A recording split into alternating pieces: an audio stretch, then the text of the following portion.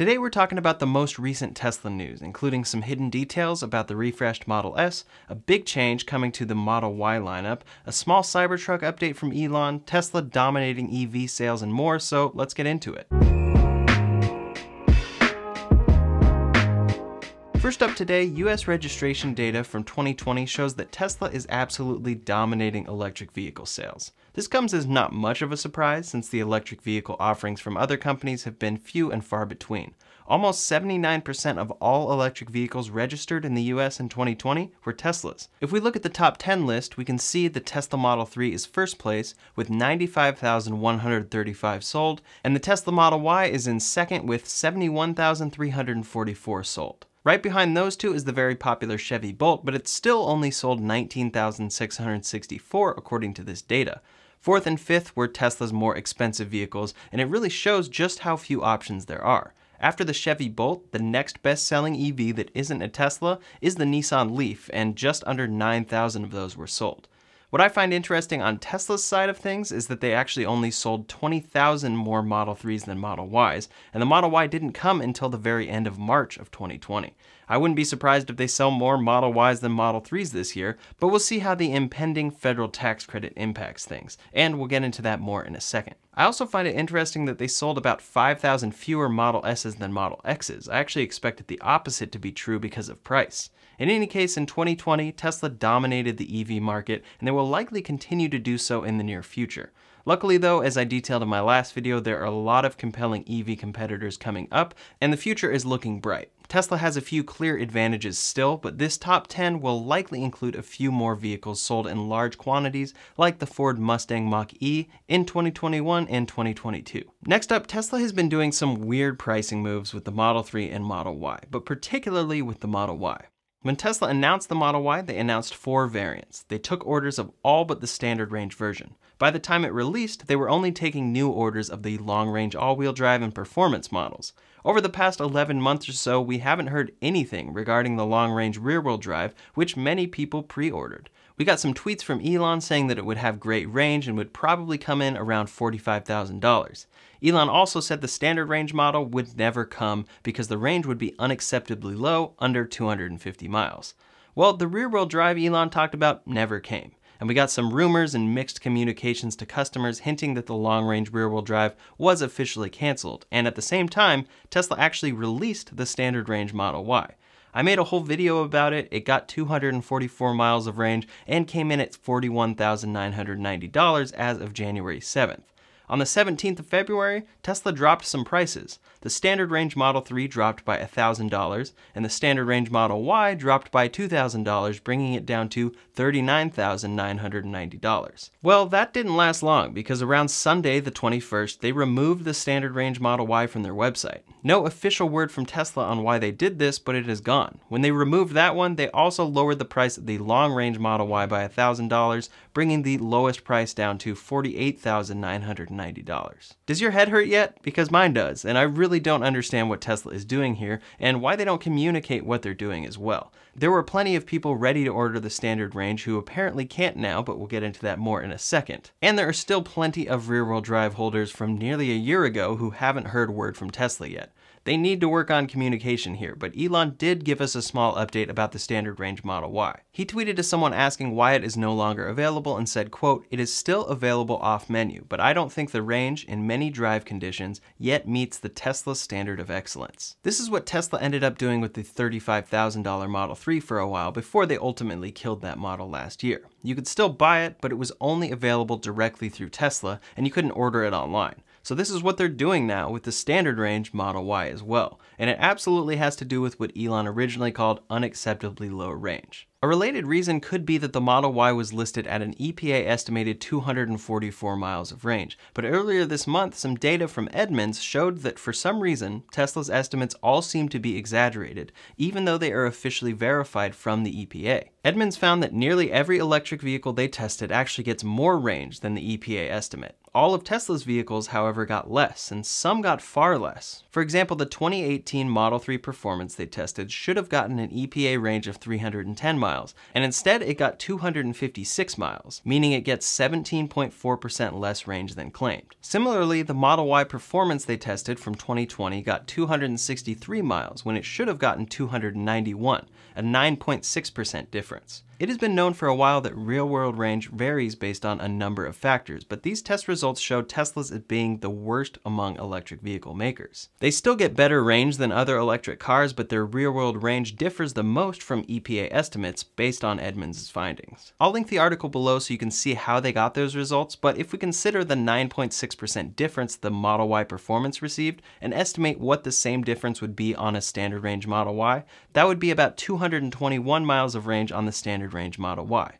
220 miles of range on a $40,000 car. Definitely unacceptable for Elon, and that real-world range could be a large factor there. Another factor for moving the standard range Model Y off menu could be the impending tax credit coming back for Tesla and GM. All signs are pointing to an imminent return of the federal EV tax credit. This time around, it would allow Tesla to sell 400,000 more vehicles, and those customers would qualify for a $7,000 tax credit. It's a big incentive because if you're going to owe that much on your taxes, it's essentially $7,000 off. Tesla had no problem selling their cars without the tax credit in 2020, so if this comes back, maybe they have removed the standard range option and put it off menu in order to push customers to get the long-range all-wheel drive model, which is a better product and makes them more money. They lowered that price, and with the $7,000 tax credit, it would have come in around $41,990. The price the standard range was originally at when it was announced about a month ago. We'll see if the off-menu price ends up being that cheaper price or if they revert it back to $41,990. The cheapest Tesla for the time being is the standard range Plus Model 3, and it still exists, so you could get one around $29,990 with this credit if it comes to be. In any case, you can still buy the standard range Model Y according to Elon, so if that range is enough for you at the price point, you can do so by going through Tesla directly instead of ordering on their website, which is good news. If they launch that car for 1 month only to cancel it entirely, that would be very disappointing, so I'm glad to see it return. But again, Tesla and communication need to get better acquainted because we've heard mixed reports from Tesla customer service about the standard range being canceled for good and never coming back, and it was removed from the warranty website and more. Now a tweet from Elon says, oh wait, it's actually still here. We'll see what Tesla does, and maybe they'll end up bringing back that long-range rear-wheel drive Model Y. The only issue is where they would put that in their pricing strategy without killing Model 3 sales. But now let's talk about the new Model S and X. Tesla announced their refreshed Model S and X on January 27th. They updated their website and talked about it on their earnings call, but they still left a lot of questions unanswered, as they do. We got some new leaked images of a few Model S's in the wild this week, posted by Nick George on Twitter, posted on the Tesla Owners Forum, and posted in an official video by Tesla. The first thing to note is that in every Model S we see, it has a normal steering wheel, not a yoke steering wheel. The yoke steering wheel is arguably the biggest design change Tesla made to the new Model S and X. It cuts off the top of the wheel, gets rid of the stocks, and has buttons to control some functions typically controlled by stocks. As we can see, this is a standard round steering wheel. A render of this was found in Tesla's website source code, but has not been officially posted by Tesla. In Tesla's Twitter post of Plaid winter testing, we can also see the round steering wheel, however, if we zoom in very close. Again, it's pretty crazy that customers are taking delivery of this car in March, and Tesla hasn't clarified if the yoke steering wheel is the only option or not. I was sent an order breakdown by a Model S reservation holder, and they noted that it is in the configuration line for the yoke steering wheel being included. Most likely, once delivery dates are getting closer, Tesla will open up the option to choose a normal round wheel, like has been on every model that we've seen testing, or you'll be able to choose the yoke wheel. I know there are plenty of customers who would want a normal wheel, and on a car this expensive, I really hope Tesla gives the option. It should ultimately be a website configuration in my opinion. Another aspect of the yoke steering wheel is that the NHTSA has actually yet to confirm if it's legal in the United States. Other countries like the UK and Netherlands have said that it's legal there, but the latest we heard from the NHTSA, they said, quote, "At this time, NHTSA cannot determine if the steering wheel meets federal motor vehicle safety standards. We will be reaching out to the automaker for more information." The likeliest scenario is that it gets approved here and Tesla opens the option for both wheels, but we'll see how this develops. A big aspect of the yoke steering wheel that will also be present with a normal steering wheel is the removal of stocks. Tesla says, quote, "The ultimate focus on driving, no stocks, no shifting. With a stockless steering yoke, you can enjoy both the best car to drive and the best car to be driven in." Elon detailed this a bit in a couple of tweets saying, quote, "No more stocks. Car guesses drive direction based on what obstacles it sees. Context and nav map. You can override on touchscreen." He followed that up to say, quote, "After you drive without the PRND stock/stick for a few days, it gets very annoying to go back and use a shifter." He talked about it more on Joe Rogan's podcast as well, but didn't have much more to add. Well, he talked about overriding on the touchscreen, but we had heard reports that there were actually going to be force touch buttons for the override located at the base of the wireless charger. That appears to be somewhat confirmed in this prototype Model S spotted in Ohio. We can see labels for park, reverse, neutral, and drive at the base of the wireless charger. So it looks like this design will be made for the car to handle this task, but if you need to override, you will have 4 buttons located down there. Hopefully the production buttons will be labeled a little more clearly than the original render, and a little less clearly than this photo.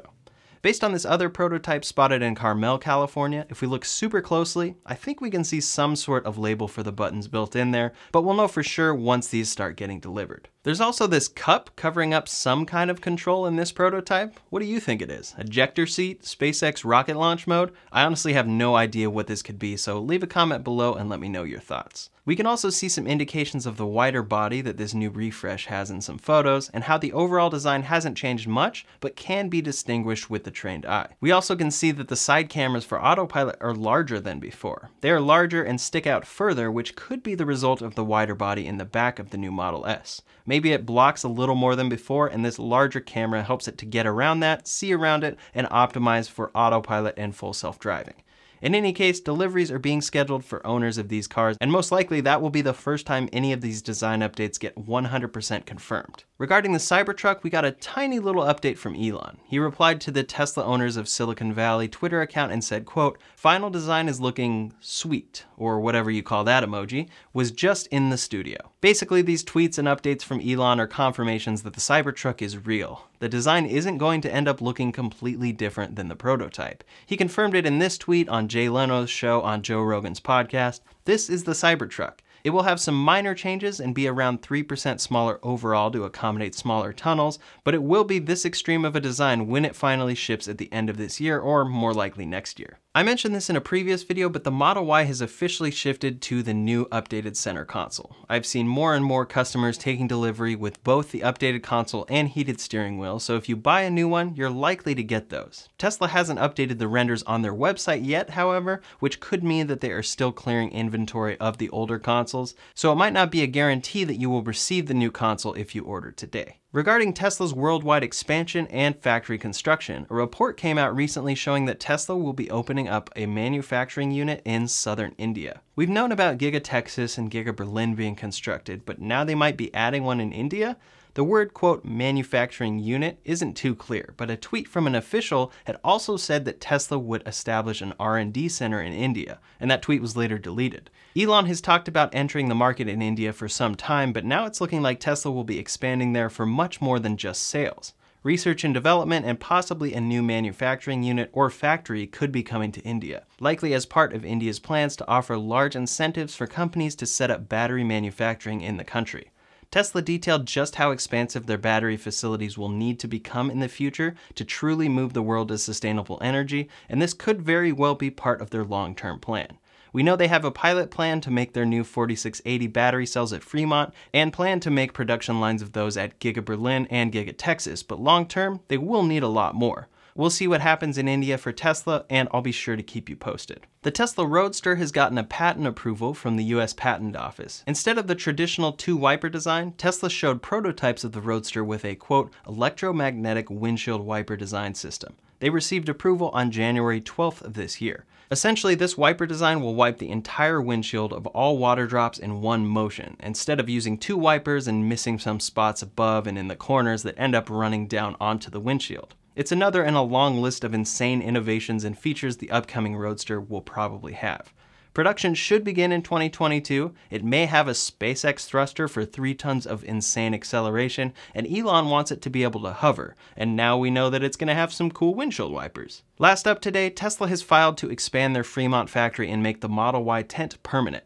They have multiple assembly lines at their Fremont factory, and it looks like they will be expanding it even further with the description, quote, "Foundations and underground utilities for proposed 64,000 SF South expansion." They will be expanding the factory itself and making what they call General Assembly 4.5 a permanent structure with foundations, plumbing, and electrical work. It's another sign that Tesla does not plan to leave California anytime soon, even with Elon himself moving to Texas. Long term, however, I think Tesla will end up retooling this factory and move their primary production to Texas, but time will tell. That's all the latest updates from Tesla for today, so in the meantime, make sure you subscribe to this channel, make sure to like this video if you appreciated it. You can also follow me on Twitter and Instagram and TikTok at RyanShawTech. Thanks so much for watching, and I'll see you on the next one.